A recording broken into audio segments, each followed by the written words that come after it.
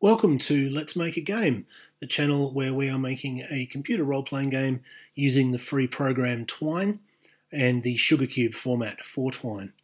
We've been talking about character creation and character attributes. We've gone through randomly generating those attributes and giving bonuses and penalties based on the race that the player chooses. So, for example, if we have a strength stat, if the player chooses to be a dwarf, they might get a bonus to that strength stat, but then they might get a bonus, a penalty to charisma, for example, whereas a human might have lower strength but higher charisma compared to a dwarf.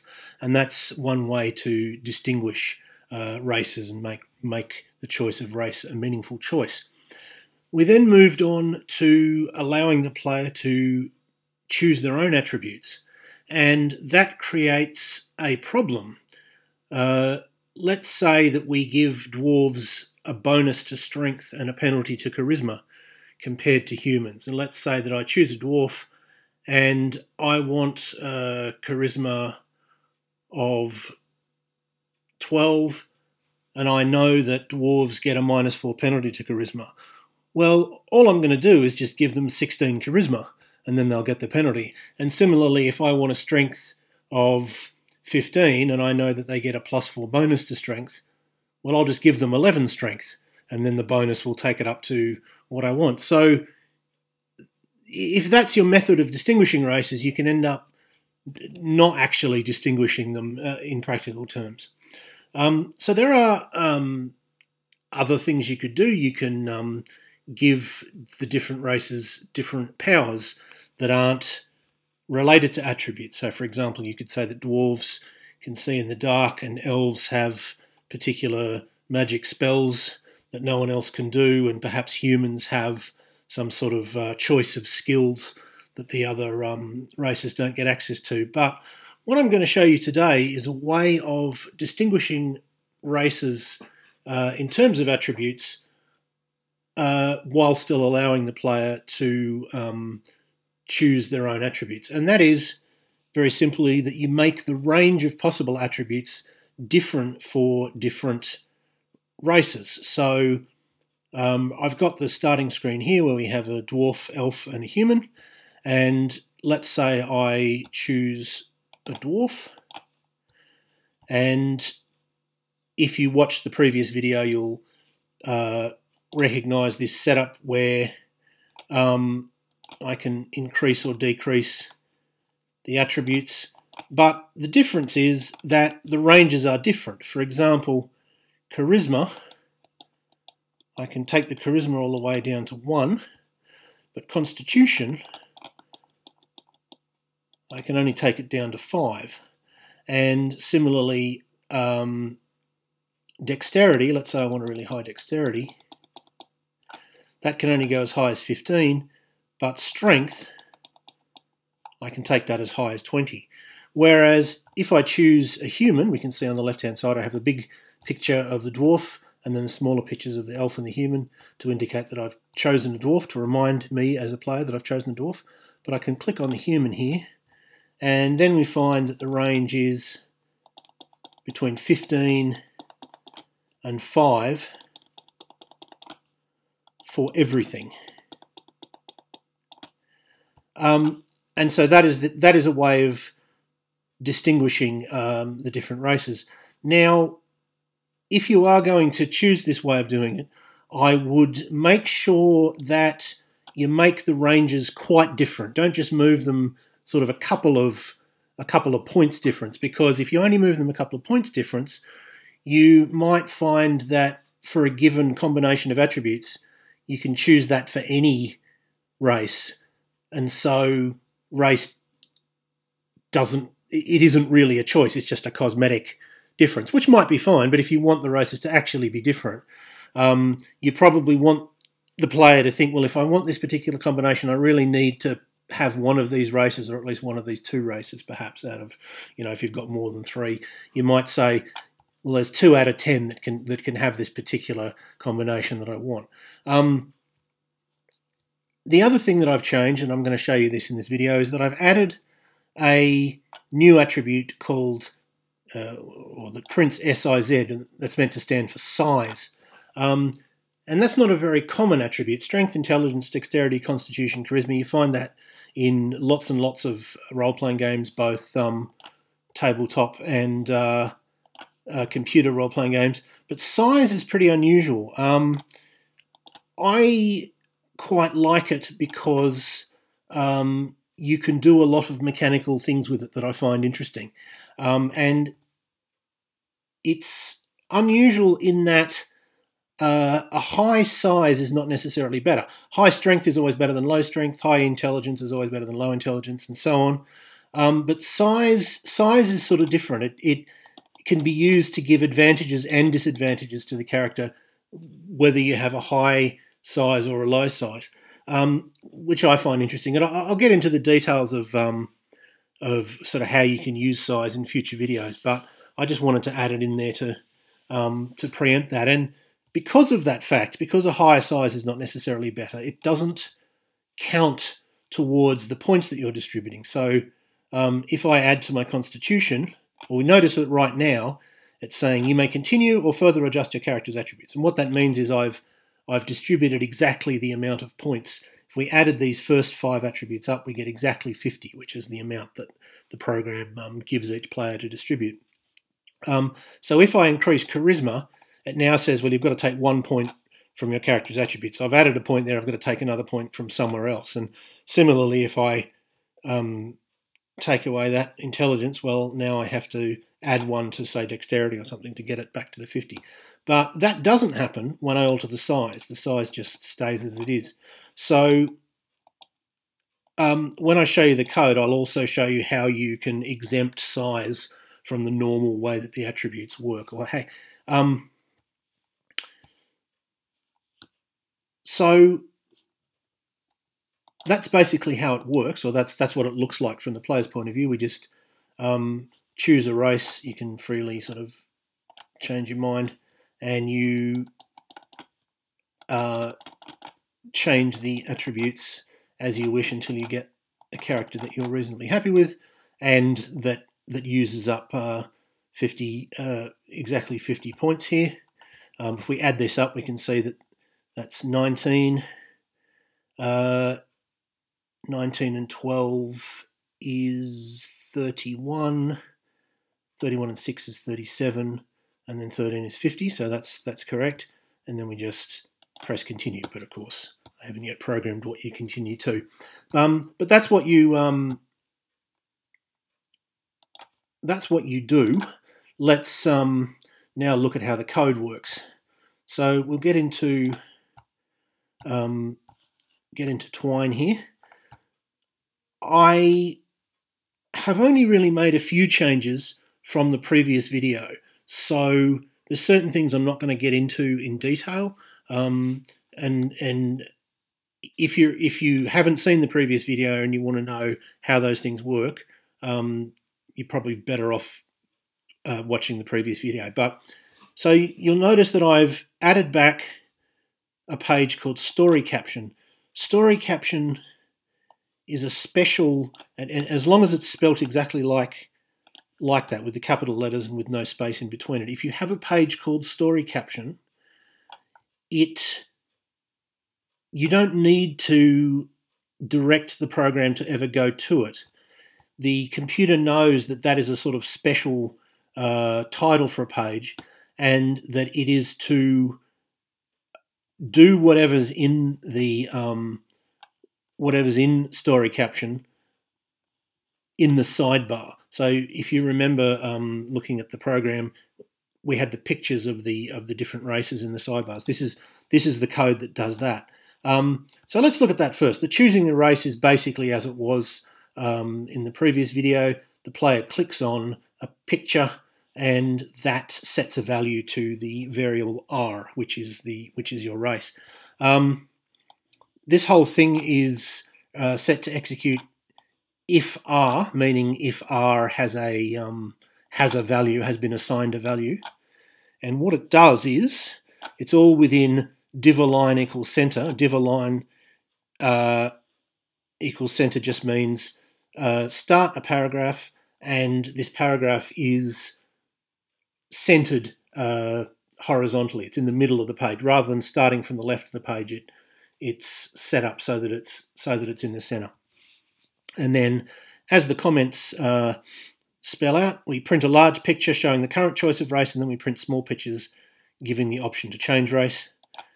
The large picture is simply a format that we've seen before, which is square bracket img square bracket pics / a number .png unsquare bracket, and pics / say 1.png. We know that if we look in where the game is to be found, we have pics as one of the folders, and then we have 1.png, 2.png, and 3.png, which are a picture of a dwarf, an elf, and a human respectively. This monster picture isn't used in this particular page.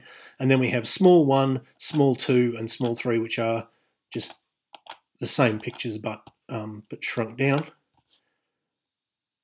So getting back to this, we know that it's saying image, and the location of the image is pics, and then within pics / a number.png. So if we chose dwarf, for example, it'd be 1.png.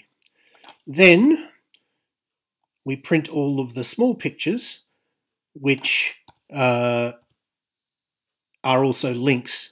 The big picture isn't a link because we've already chosen that race, or the race that corresponds to that picture, so we don't need to give the player any options. But if we've chosen a dwarf, we need to make the pictures of the human and the pictures of the elf a link to choose to be a human. So it's a for loop which goes from 1 to Rn, which is the number of races, which in this case is 3. In a real game would probably be somewhat higher. And then if z, and this is the only sort of new concept or so far. I'll zoom in so you can see what I've done here. It says if z exclamation mark equals $R. What that exclamation mark equals means is does not equal. If z does not equal R, then print this. And this is somewhat similar to the code that we had above. It starts with square bracket img square bracket pics / small a number.png unsquare bracket. Then it has square bracket initialize unsquare bracket. That tells the computer that it's a link that takes the player to the initialize page, to the page that is named initialize. And then square bracket R2 and then a number. So what that let's say z is 2. It'll be print image pics / small2.png initialize R to 2, meaning set the player's choice of race to 2 because they've clicked the relevant picture. And then we just have the end of the for loop, the end of the div. You have to do that for div, and the end of the if. And that will take us to initialize. This is where the sort of coding really gets going. So we have an equals 6, and at is an array. These are the same as they were in the previous video, except that I've added size and increased an by 1. We have ba equals 50. That is the number of points that the player has to distribute, and as I've said, size points sort of don't count towards this. Then we have av, which is an array giving the current value of each attribute. Then we have this. We have ma and mi.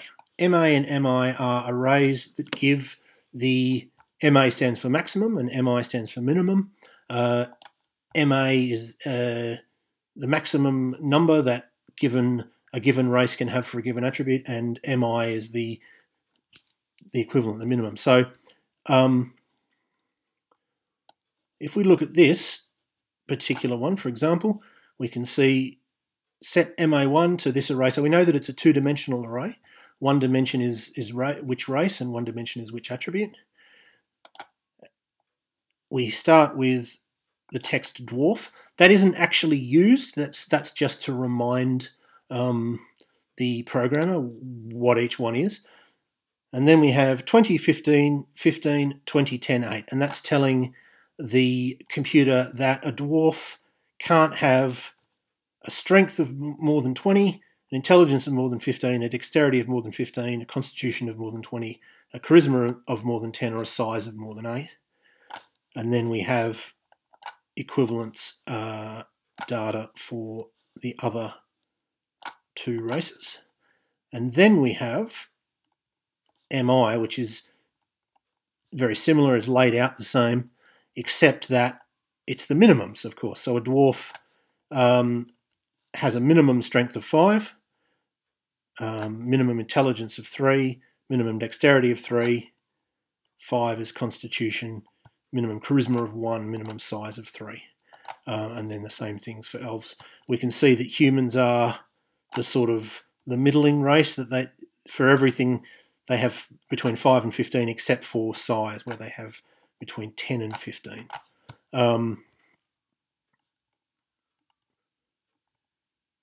Now, we have another for loop. What this is doing is setting the starting values for the player's attributes. And there's a new operation here, which is math.round. It does have to be capitalized. So capital M-A-T-H dot R-O-U-N-D. What that is it rounds a number. So for example, if I were to, let's say this, if I had set z equals math round 3.6, that would just set z to 4. Right, so that can be quite useful when you're doing averages, but you want a whole number. If it's 0.5, by the way, it will round up rather than down. All right, so math round, or what is it rounding? Well, it's rounding this plus this over 2, so the average of these two values. And what are these two values? Well, they are the relevant entry in MA and MI. So MA, R, Z, R being the race, Z being the attribute that we're dealing with at the time, and then, of course, the same for MI. So if it was, let's say we were looking at intelligence for an elf, we would say, let's see, elves have a minimum intelligence is the third one along, so slot 2. Elves have a minimum intelligence of 1 and a maximum intelligence of 20. 20 plus 1 is 21. When we divide that by 2, we get 10.5. So it would round that to 11. So it would set the elves' starting intelligence to 11. Or sorry, it sets Y to be 11. Then it sets AVZ to be Y. Then, if the name of the attribute that we're talking about does not equal, there's that does not equal again. If the name of the attribute we're talking about does not equal SIZ, in other words, if we're not talking about size, set BA equals BA minus Y. Now, you remember that BA is the number of points we have to distribute, and we also note that size doesn't count. So that's why we've got that if it doesn't equal size, reduce the balance, because size doesn't count towards the number of points that we've used. And then when you've done that for every attribute, go to adjust attributes. This is the page where the player gets to choose what, how they want to change the setup. Now, as I said, we have div align equals center. We have a table. I'm not going to go through how tables work in this video in detail because I did that in the previous video, but just so that you know, a table is a sort of invisible grid on the screen, or by default it's invisible. You can also choose to make the lines of the grid visible, but by default it's invisible. And it's useful for when you want to make sure that a particular text is on top of other text, because different fonts, different typefaces have different widths for different letters, and often the relationship between those widths is not the same from one typeface to the other. So if you want to make sure that a particular text is exactly over another text or next to another text, which you often will do when you're setting out information like attributes, then a table is what you need. TR means start a new row in the table, and TD means start a new cell in the table, a new square in the table, or rectangle or whatever. So this is the code that might give us the option to decrease the attribute. It's saying if the current value of the relevant attribute is higher than the relevant minimum, the minimum that's relevant for that attribute and that race, then do this, and this is different depending on whether we're talking about size or something else. If it's size, print a link, the text of which is 2 less than characters. If I was doing this in like for a real game, I would not just have characters, I'd use a picture of an arrow, but this is just for a demo. It's good enough to have this this text, and then it sends us to adjust attributes, which means it sends us to the page that we're on. But the difference is that AVZ minus minus, meaning reduce the value of AVZ by 1. So if we're talking about size, we can click on this to reduce size by 1. And if we're not talking about size, we can click on this to reduce size by 1, but also to increase BA. Plus plus means add 1 to the relevant attribute. So it's sort of the opposite of minus minus. And that makes sense, because if let's say we have intelligence of 9 and we lower it down to 8, well, that gives us 1 more point to distribute somewhere, and to reflect that, we should increase BA by 1. Then we just print the name of the attribute, a colon, and the value of the attribute. So something like CHA colon 17 or something, if that was the charisma of the character. This code is sort of the opposite of the code that we just looked at above. This is giving us the option to increase the attribute. So if the value of the relevant attribute is less than the relevant maximum, the relevant entry in the MA two-dimensional array, then do one of these things. If the name of the attribute we're talking about is size, then print these 2 characters. Send the player to adjust attributes if they click it, and if they click it, increase AVZ. That's for size. If it's anything else, do all of that, but also decrease the value of BA. So, for example, if we had charisma of 11 and then we added 1 to make it 12, well, that's 1 less point that we have to distribute. So that's why BA needs to be changed around. And then we just close off the table in the center. And this is the same as before. This just gives us a message depending on what BA is. So it will either say you have 1 point to distribute, you have 7 points, whatever it may be, to distribute. You must take 1 point from your character's attributes. You must take such and such points from your character's attributes. The only reason for having a special category for if it equals 1 or minus 1 is because it says point instead of points. I could have, for example, done point/s or point bracket s, but I just thought this was a little bit more natural sounding to have a separate category.